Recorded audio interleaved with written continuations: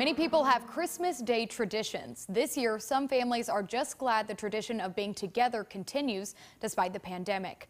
With businesses closed for the holiday, Christmas is a time to slow down and be with loved ones. Washington locals and out-of-town visitors ventured out to the Harbor District to get some fresh air this afternoon.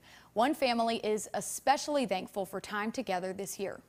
Parents moved to Greenville, North Carolina this past July, and I bought my first house in Stafford, Virginia. So we're visiting from Northern Virginia, and this Christmas is super special to us because just when you think you can't because of COVID, we ended up being able to come visit them. So it means a lot. We haven't gone to Christmas without them, so it continues on.